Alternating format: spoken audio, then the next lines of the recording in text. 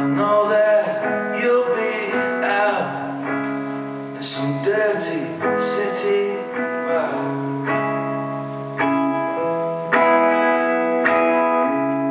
I stand on your street and I stare at your room, and the shadows play and move, and your brother comes out with a bat, saying that you might be with your sister in Paris, on the route to no, wearing my Detroit glasses, where we made that bet that I knew you went for sure, where you were sick on the floor.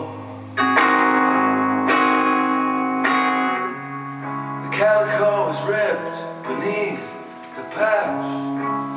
It's an itch I can never scratch.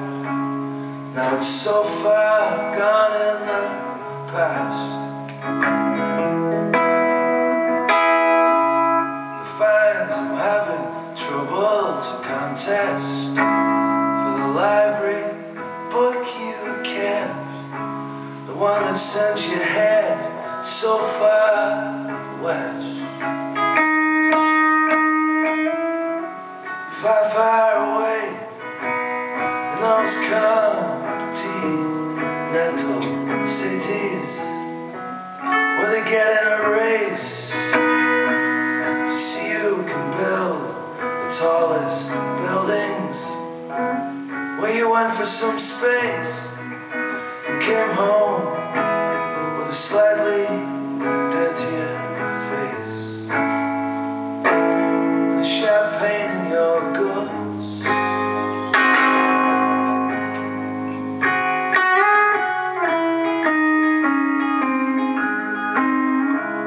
I turn on the TV and I see there your face, and in it there's not one trace of that old brown bowl of lace. And that bowl of lace will be sat beside the gas bar fire, where you'd probably lay eating ice cream, chocolate lollies that your mother brought home from the freezer store on Dickinson Road. She too had enough.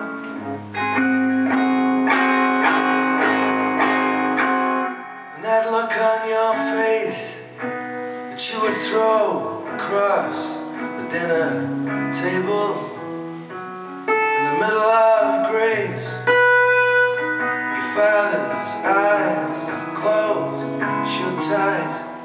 It seems to happen like that every damn night that I had to come to your house.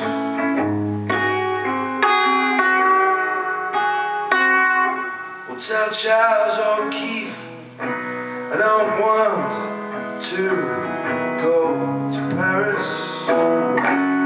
It's sunnier here, and I'm happy in this loveless marriage with the girl from the Peru, and your father, and your sister, and your mother too.